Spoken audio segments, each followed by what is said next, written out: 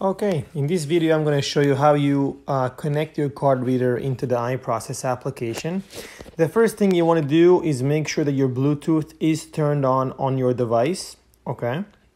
You do not need to pair anything. Then you'll go into your iProcess application. After you've logged in, you will see this page. You're going to click on Help. Go to TMS Update all the way down on the bottom. And then on your card reader, just make sure it's turned on. Make sure it's like, either flashing green, flashing blue or showing some blue.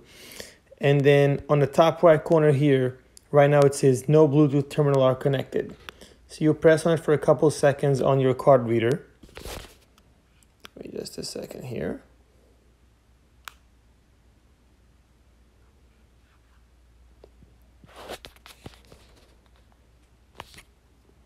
And you can see right now that it's already connected. I just pressed on it for 2 seconds on the card reader. Now you're going to click on Start TMS Update. This should not take so long.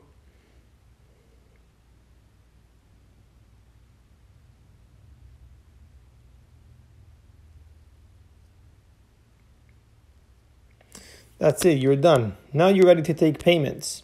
You only do the TMS update once. And then you can click on Process Sale. Oops, sorry about that. Start Sale, I'm sorry. Click on Start Sale right here. And you can just put an amount, click on Continue, press on Charge. And on the card reader, you can go ahead and either tap the device, which is what I'm doing right now, card tapped. And that's it.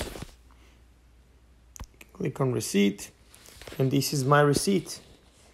If you want, you can go ahead and you can void that payment. If you go to History, you click on that card.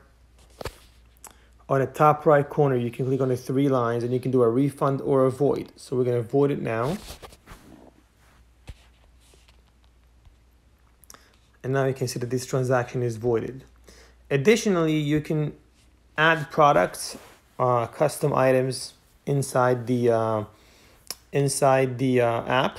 You don't have to use that if you don't want to, but it's definitely possible. You can use our product manager on our website. I'm going to show you now how you use the same technology just for, basically entering the card, entering the chip card. So you'll put an amount.